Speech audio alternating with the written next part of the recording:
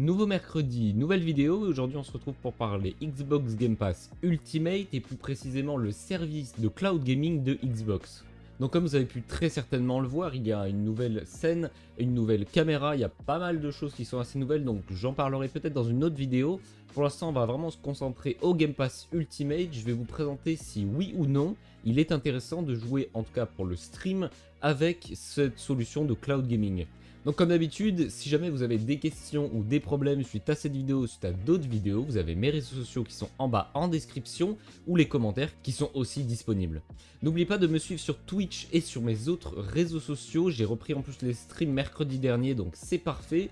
Donc suivez-moi, je suis actif vraiment quasiment tous les jours. On passe sur mon écran mais d'abord, générique.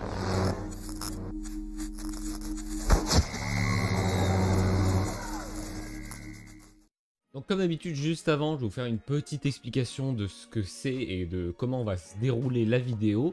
Donc en fait, ce que je vais vous présenter, c'est la solution cloud de Microsoft, de Xbox. Ça s'appelle xCloud et c'est une fonction qui est actuellement en bêta. Donc c'est-à-dire qu'il peut y avoir des problèmes, la version et les jeux, certains ne sont pas très stables, il y a peut-être des pertes d'images, etc.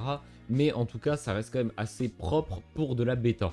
Donc pour profiter de cette solution de cloud gaming, il faut avoir l'abonnement Xbox Game Pass Ultimate, avoir un PC ou un téléphone Android ou un téléphone iOS car ça marche sur les trois plateformes, sur les trois supports, et également avoir une connexion internet assez puissante de type fibre.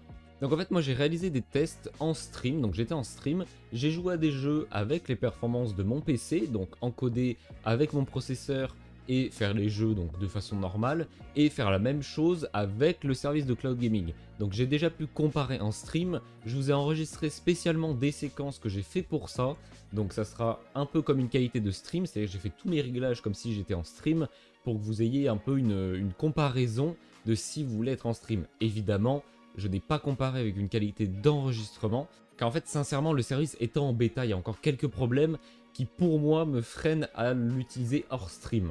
En fait, quand vous allez jouer, en tout cas sur mon écran, sur le stream, ça se voit pas tant que ça, mais sur mon écran, ça se voit quand même beaucoup. Il y a beaucoup de pixelisation, beaucoup de pertes de FPS, c'est assez terrible pour jouer à des jeux comme Rainbow Six par exemple. Donc voilà, c'est pas encore parfaitement fini. En plus, il y a une fonction de 120 FPS, parce que les serveurs sont basés sur des Xbox série X modifiés, alors que sur les anciens jeux, c'était des Xbox One S. Donc là, on a vraiment upgradé, ce qui permet par exemple de Rainbow Six de passer à 120 images par seconde. Mais le problème, c'est que via un navigateur internet, on ne ressent pas les 120 images par seconde.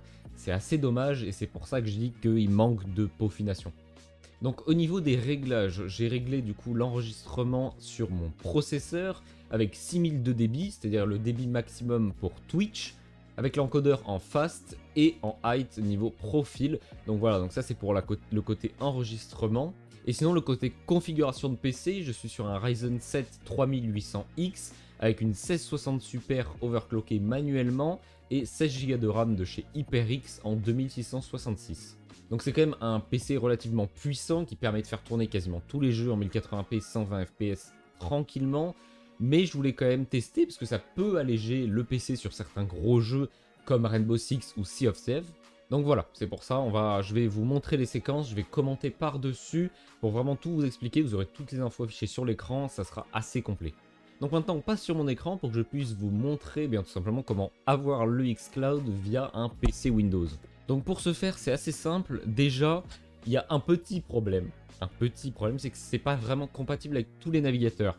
Par exemple je suis chez Opera en navigateur Opera GX, mais ce n'est pas compatible avec Opera GX. Il faut soit Chrome, soit Firefox, soit je ne sais plus quoi. En tout cas je vous conseille quand même Google Chrome ou Firefox, plutôt Chrome, mais après vous faites comme vous voulez, mais pas en tout cas Opera ni Opera GX. Donc pour télécharger Google Chrome, je vous mettrai le lien en description, vous allez sur le site de Google Chrome, vous faites télécharger, vous l'ouvrez comme un fichier normal, et après vous mettez votre compte, etc. à part si vous voulez pas, mais en tout cas c'est possible, c'est ce que je vous conseille. Et ensuite du coup on se retrouve sur le site xCloud. Donc moi ce que j'ai fait en fait c'est que j'ai laissé la page du cloud gaming sur Chrome, ce qui fait que quand j'ouvre Chrome, eh bien j'ai directement la page. Alors je l'ai déjà ouvert, du coup j'ai pas la page, mais sinon j'arrive directement là-dessus. Et en fait c'est parce que je m'en sers jamais de Chrome, je m'en servirai juste pour ça. Donc du coup autant laisser la page directement ouverte. Donc voici la présentation du site de cloud gaming, et donc bien précisé en bêta, de Microsoft, donc le xCloud. Donc le lien c'est celui-ci, je vous le mets en description en FR, parce que j'étais en US avant, mais là je suis passé en FR. Donc je vous mets le lien, et en fait vous avez du coup une liste, donc attendez, hop, je passe en plein écran. Vous avez une liste de jeux, donc tous les jeux qui sont compris dans votre abonnement Game Pass Ultimate. Donc tous les jeux que vous voyez, c'est les jeux que vous pouvez jouer en streaming, tout simplement, donc en cloud gaming. Pour ce faire, donc je vais vous montrer un petit exemple. Par exemple, Arc, et je clique dessus, je fais lire, et là donc il va me dire que le navigateur est pris en charge, donc c'est bon, que mon réseau est pris en charge, donc c'est bon, c'est-à-dire j'ai une connexion suffisante et je suis câblé, c'est ce qu'il conseille en tout cas, mais par contre j'ai pas de manette. Donc là c'est fait exprès, je n'ai pas de manette, mais évidemment vous connectez une manette, vous pouvez pas jouer clavier-souris, ce qui est également un défaut pour ma part, en tout cas je trouve, parce que quand on a une Xbox en physique, on peut brancher un clavier et une souris, alors que là en cloud on ne peut pas. Je trouve ça un peu dommage, mais bon, à la limite, on garde pour les jeux manettes du coup.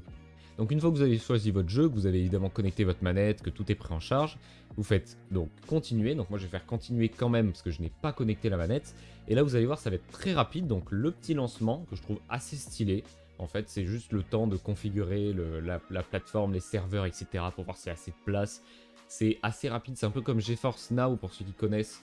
La file d'attente, sauf que là il n'y a pas de file d'attente parce qu'on est premium en fait, on a payé l'abonnement Xbox Game Pass Ultimate. Et évidemment si vous voulez l'abonnement Xbox Game Pass Ultimate, je vous conseille ma vidéo pour l'avoir gratuitement à vie et légalement. C'est vrai que c'est quand même mieux, donc voilà, je vous la conseille et surtout n'hésitez pas à le prendre parce que pour le coup c'est un abonnement qui est très rentable. Et il est encore plus rentable si on ne paye pas évidemment. Donc voilà, là je suis déjà dans le jeu, ça a pris sincèrement quelques secondes, c'est assez rapide. Et pour le coup c'est assez efficace, donc là j'ai pas de manette donc je peux pas démarrer, mais techniquement là j'ai une manette, je démarre et hop je joue, et c'est nickel. En fait c'est ça l'avantage aussi, c'est que c'est assez rapide à lancer comparé à un jeu PC même sur un SSD, donc c'est plutôt cool. Et après pour quitter, alors on peut pas quitter depuis le jeu, il faut aller en haut et faire quitter le jeu. Donc voilà, on peut aussi désactiver le son etc, des commentaires, donc quand on quitte le jeu, voilà, ça, on revient tout de suite sur la page. Et c'est ça qui est assez cool en fait, c'est que vous avez beaucoup de jeux, pas besoin de les installer. Donc par exemple si, je sais pas, Forza Horizon 4 ça vous tente pas trop, vous n'avez pas trop envie de l'installer, vous savez pas si vous allez aimer, et bien vous appuyez dessus, vous faites jouer, donc là vous jouez, c'est instantané, et vous testez le jeu sans l'installer. S'il vous plaît, vous l'installez après sur votre machine, c'est totalement possible et c'est aussi ce que je recommande. Ou alors pour économiser des performances parce que votre PC ne peut pas faire tourner par exemple World War Z, vous voulez jouer en cloud gaming, ce qui est totalement compréhensible, et pour le coup c'est vraiment l'intérêt de cet abonnement. Donc maintenant qu'on a fait un peu le tour de cette page, de cette présentation, etc., eh bien je vais vous montrer des séquences que j'ai enregistrées. Vous allez savoir du coup si c'est par le cloud gaming ou par la configuration de mon PC. Donc c'est un enregistrement comme le stream, je me répète parce que c'est quand même important à prendre en compte. C'est pas un enregistrement mais avec un gros débit, une grosse qualité, c'est vraiment la qualité que Twitch accepte au maximum. Voilà, donc là on se retrouve du coup pour un enregistrement de Rainbow Six avec du coup donc sur PC avec ma configuration que j'ai, donc un Ryzen 7 etc, c'est écrit en haut à gauche. Vous avez également le gestionnaire des tâches en haut à gauche pour savoir à peu près les composants, combien ils sont utilisés etc. Et la qualité de l'enregistrement en haut à droite, donc X264 c'est le processeur, Fast c'est par rapport au pré-réglage, Height 6000 en débit pardon, et 2 images clés, donc voilà. Donc vous voyez quand même que c'est assez fluide. C'est assez beau également, vous avez mes FPS pardon, en bas à gauche, donc là je suis à 140 à peu près, donc là je me suis pas limité, j'aurais pu me limiter à 120 pour être stable, mais c'était vraiment pour pousser au maximum. On voit que mon processeur est sollicité à 100%, parce que je l'utilise du coup pour record, donc forcément il est beaucoup utilisé. La carte graphique elle a des petits pics à 100%, mais franchement ça va, rien d'inquiétant, elle descend à 50% etc, donc on va dire du 50% minimum et du 100% maximum. Les disques durs, rien, sincèrement le SSD est un tout petit peu utilisé mais ça va, et la RAM par contre on est à 8 Go, donc c'est quand même assez important. Mais je stream du coup sur Streamlabs, j'ai oublié de le préciser, c'est sur Streamlabs et non sur OBS. Donc Streamlabs, il faut prendre en compte aussi qu'il prend un peu plus de performance qu'OBS. Donc là, vous jugez pas le niveau, je n'ai quasiment jamais joué à Rainbow Six, donc c'est un peu de l'entraînement aussi pour moi. Mais voilà, en tout cas c'est pour vous montrer. Donc là je suis en qualité élevée avec le Nvidia Reflex en boost de plus, enfin je sais plus comment ils l'ont appelé, mais au maximum pour avoir moins de latence. Donc voilà, vraiment nickel niveau performance, il n'y a pas de bug d'enregistrement etc. Donc c'est vraiment clean. Ensuite, on va passer en très élevé, pas en ultra parce que ma carte graphique n'a pas assez de VRAM naturellement. Donc ça va pas être possible. Déjà très élevé, il y a une petite différence niveau qualité, c'est assez léger mais il y a une petite différence. FPS, on est assez similaire sur du 140 FPS également.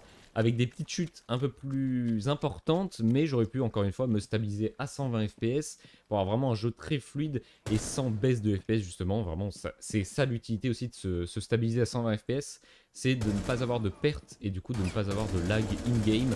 Alors après, si vous voulez beaucoup de fps, déverrouiller les fps, mais bon. Disons que c'est quand même mieux de se stabiliser. On voit également que ma connexion internet n'est quasiment pas utilisée, voire pas utilisée du tout. Tout simplement parce que là je suis en entraînement, je suis pas online, donc forcément ça utilise moins.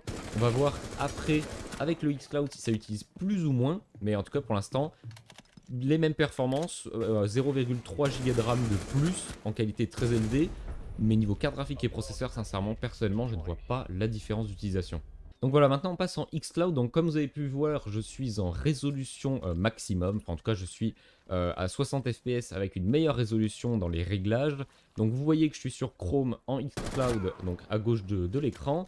On voit que la RAM est utilisée moitié moins. Donc là, je suis à 4,4 au lieu de 8. Donc c'est quasiment la moitié. La connexion internet par contre est un peu plus utilisée, 14 mégabits par seconde. La carte graphique par contre, sincèrement, elle ne fait quasiment rien. Elle est à 12%, 17%. Elle monte, il me semble, jusqu'à 40%, j'ai vu tout à l'heure, donc c'est vraiment très faible. Le processeur, il y a des petits pics, voilà, de 50 à 100%, parce qu'il encode, mais sinon, il est vraiment pas beaucoup sollicité. Il a quand même une grosse fréquence, mais ça, c'est normal. Mais sinon, vraiment, aucune sollicitation. Niveau disque dur, il n'y a quasiment rien. Sincèrement, il n'y a quasiment rien. Par le HDD qui est un peu utilisé, je ne sais même pas pourquoi, parce qu'il n'y a rien sur mon HDD. Mais voilà, niveau qualité, ça passe. On voit une petite différence quand même avec le PC, déjà niveau fluidité, parce qu'on est sur du 60, alors tout à l'heure on était sur du 120. Ça joue aussi par rapport à la qualité. Mon shoot, encore plus pourri, parce qu'à la manette, je suis éclaté. Mais par contre, on voit quand même qu'il y a une petite différence de qualité. On voit un peu des pixels un peu à droite à gauche, donc c'est un peu terrible. Pas aussi terrible que mon shoot, sincèrement mon shoot est encore plus terrible, mais la qualité, voilà, ça passe pour du stream, sincèrement avec les réglages que j'ai fait, c'est pour ça que j'ai bien précisé, pour du stream ça passe largement. Voilà, donc là je suis passé en performance prioritaire, donc je suis censé être à 120 fps, mais avoir une qualité bien inférieure.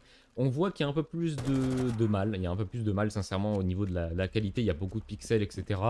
Niveau utilisation, c'est quasiment la même chose, peut-être un peu plus de RAM, mais c'est assez léger.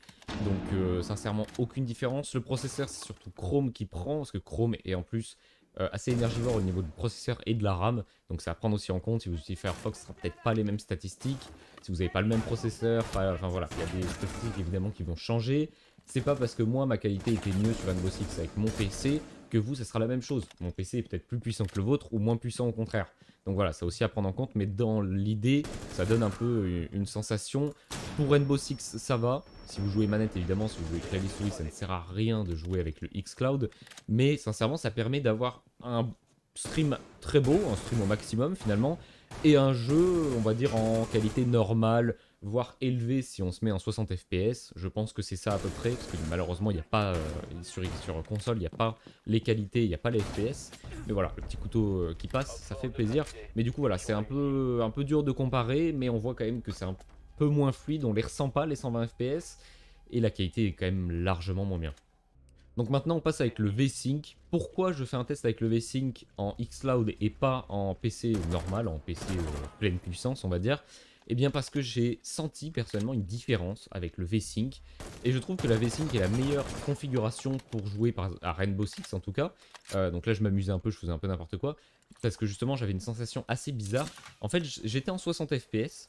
Mais j'avais l'impression d'être un peu au-dessus de 60 fps. Je ressentais un peu la différence. Et j'avais également l'impression que la qualité du jeu était bien supérieure comparée à tout à l'heure. C'est une impression, je ne sais pas, c'est V-Sync qui fait ça en tout cas sur la Xbox, c'est un ressenti, parce que là du coup on est sur les serveurs Xbox série X, pour Rainbow Six en tout cas. Donc voilà, sincèrement, j'ai senti une petite différence in-game. Là de l'enregistrement, on voit pas une grosse différence, voire pas du tout. Mais pour le coup, vraiment en jeu, il y a une grosse différence. Donc je vous laisse juste avec la fin du gameplay sans commentaire pour vous apprécier un peu le haut niveau. Évidemment c'est faux. Donc du coup je vous laisse.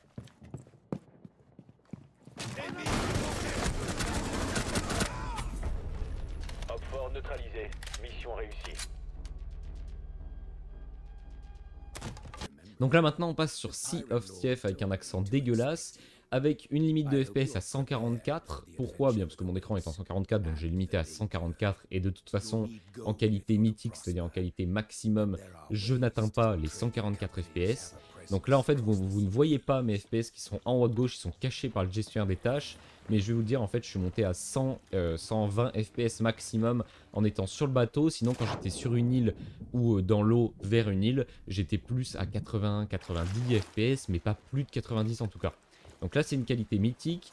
On voit qu'il y a quand même quelques petits pixels, c'est pas très beau. Donc ça, c'est dû à l'encodage en fait qui est en débit assez faible, en débit Twitch finalement, en débit stream. Donc c'est un peu plus faible. On voit que le processeur est beaucoup moins sollicité sur ce jeu. Il est jamais saturé. Enfin, en tout cas pour l'instant, il n'a jamais été saturé. La RAM est un tout petit peu moins demandée que Rainbow Six. La connexion internet par contre un peu plus, que là c'est un jeu en ligne, donc forcément ça utilise un peu plus de connexion. Et par contre la carte graphique est vraiment beaucoup plus utilisée. On voit que le jeu est vraiment basé sur la carte graphique, alors que Rainbow Six était basé sur le processeur. Donc ça à prendre en compte aussi quand on fait un stream et quand on enregistre. Est-ce que le jeu utilise plus de processeur ou plus de carte graphique pour après choisir pour l'encodage? Donc là le meilleur pour l'encodage c'était évidemment le processeur vu qu'il utilise moins de processeur. Pour Rainbow Six, sincèrement, c'était entre le processeur et la carte graphique. C'était un des deux, même si j'aurais plus tenté la carte graphique que le processeur. Donc voilà, donc là je fais un peu n'importe quoi parce qu'en soi il n'y a pas vraiment grand chose à faire dans Sea of Thieves.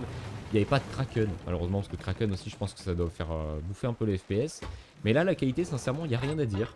À part qu'évidemment il y a quelques pixels, mais ça c'est dû à l'encodage finalement. Mais sinon il n'y a aucun problème. Les composants sont normaux, jamais saturés, ou en tout cas saturés un tout petit peu. Sachant que sur le gestionnaire des tâches, il y a écrit 100%, mais c'est pas la charge du processeur qui est à 100%, c'est l'utilisation. C'est un peu différent. Par exemple, une utilisation processeur à 100% veut peut-être dire que votre processeur est en charge à 40%. C'est un peu différent, donc voilà. Donc là, je vous ai mis vraiment avec le gestionnaire des tâches pour que tout le monde ait la même chose, pas via un logiciel qu'il faut installer, etc. Donc c'était vraiment pour que vous puissiez faire la même chose chez vous. Donc voilà, donc ça c'est vraiment, le test est assez concluant en soi sur Sea of Thieves, il n'y a vraiment aucun problème. Et pour le coup, c'est vraiment assez cool. Et donc maintenant, on passe sur du Sea of Thieves en xCloud. Donc malheureusement, il n'y a aucun paramètre graphique à régler. Je pense, je ne suis pas sûr que s'il n'y a aucun paramètre à régler, c'est parce qu'on est sur Xbox One S. Ce jeu n'est pas passé encore en serveur X, série X, pardon. Donc je me trompe peut-être, mais dans la logique, il y aurait peut-être une fonction 120 FPS, boost de performance, je sais pas, Nvidia Reflex ou quelque chose comme ça. Mais en tout cas, là, il n'y a aucun réglage, donc c'est assez bizarre. Mais voilà, déjà on voit aussi que la RAM est beaucoup moins utilisée, encore une fois elle est à 4,4, donc ça c'est Chrome qui prend quasiment tout le temps la même chose. Le processeur par contre, il a vraiment des pics assez bizarres, c'est-à-dire qu'il monte à 90%.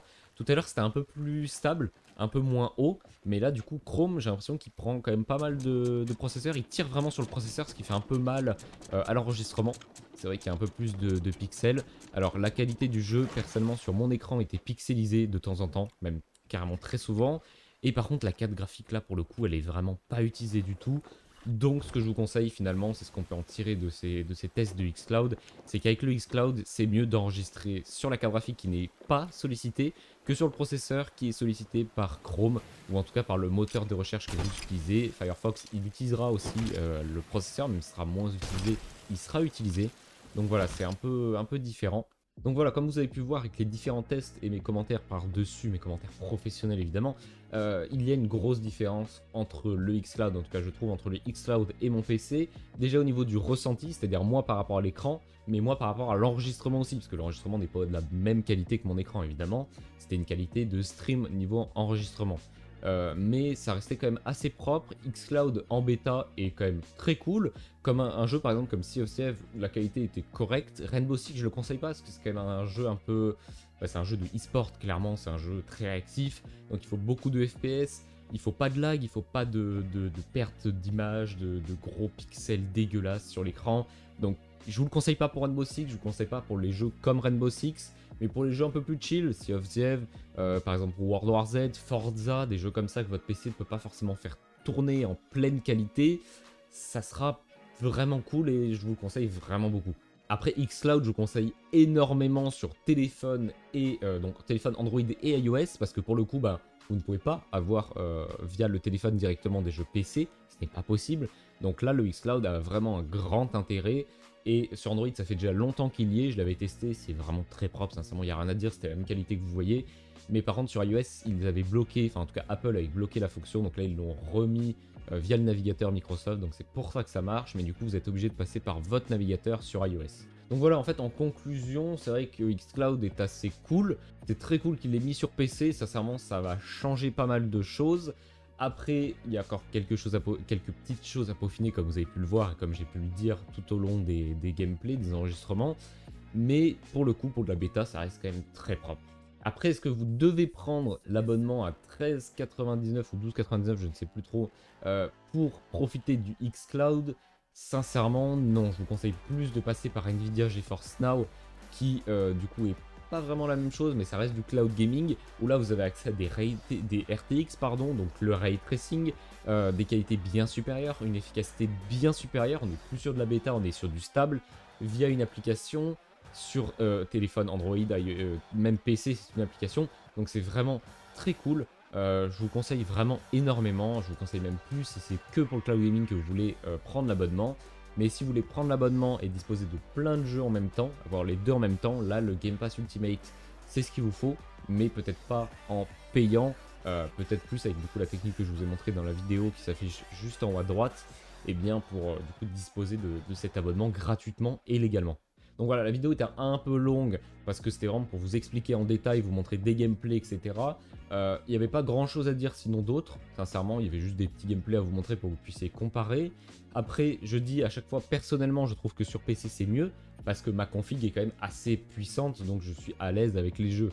Mais si vous avez un petit PC, un PC portable sans carte graphique Nvidia, évidemment que le cloud gaming sera beaucoup mieux. Mais pensez bien avoir une connexion fibre. Moi là je suis branché à 1 gigabit par seconde, donc j'ai à peu près 950 mégabits par seconde, donc je suis très large. Mais sincèrement 50 mégabits par seconde ça suffit amplement, même 30, vous avez bien vu de toute façon ça prenait environ 20 mégabits par seconde. Donc soyez un peu plus large pour vous laisser la marge par exemple pour votre stream ou pour faire autre chose en même temps, regarder une vidéo ou quoi que ce soit. Donc gardez cette marge. Ayez une manette Xbox, apparemment les manettes PlayStation sont compatibles, j'ai réussi à la rendre compatible à un moment, mais pas à un autre. Enfin, c'était assez bizarre, il y avait des petits bugs de temps en temps, mais je pense que c'est parce que c'est en bêta. Ou alors c'est juste mon PC qui buguait, on ne sait jamais. Mais voilà, en tout cas, c'est très cool. Pensez bien avoir du coup ces critères minimum. Mais sinon, vous pouvez y aller, foncer, sincèrement, c'est vraiment un très très bon service. Donc voilà, j'espère que la vidéo vous a plu. Sur ce, je vous invite évidemment à mettre un like, à vous abonner et partager la vidéo si elle vous a plu. Même si elle vous a pas plu, je m'en fous, vous partagez et vous vous abonnez. Je rappelle, parce que je l'ai dit sur Discord et sur mon Twitter, à 500 abonnés, je ferai un live sur YouTube pour discuter, pour répondre à vos questions, pour vous aider à optimiser votre PC si vous avez des problèmes, etc. Donc ça peut être vraiment très cool. Un live vraiment chill discussion, peut-être du gaming aussi, on verra, on testera quelques petites choses. Ça sera vraiment un live chill pour vous remercier tout simplement pour les 500 et aussi pour tester le live sur YouTube. Voilà, la qualité est un peu mieux, donc on verra.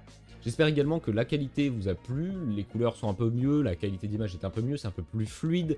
Le décor également a changé, parce que c'est même pas un décor finalement, c'est juste ma chambre, hein, mais ça change quand même. Moi aussi mon setup change beaucoup, parce que j'ai changé mon bureau, etc. Donc je vous passe les détails, je vous montrerai tout dans la vidéo setup, qui n'a plus rien à voir avec la bande-annonce que j'avais fait, mais c'est pas grave, on s'en fout, on pourra faire un avant-après. Donc comme d'habitude, je vous dis à très bientôt, n'oubliez pas de me suivre sur Twitch, je suis en live tous les mercredis et tous les vendredis et tous les samedis. Donc venez sur Twitch, je vous dis à la semaine prochaine pour une nouvelle vidéo. Ciao ciao.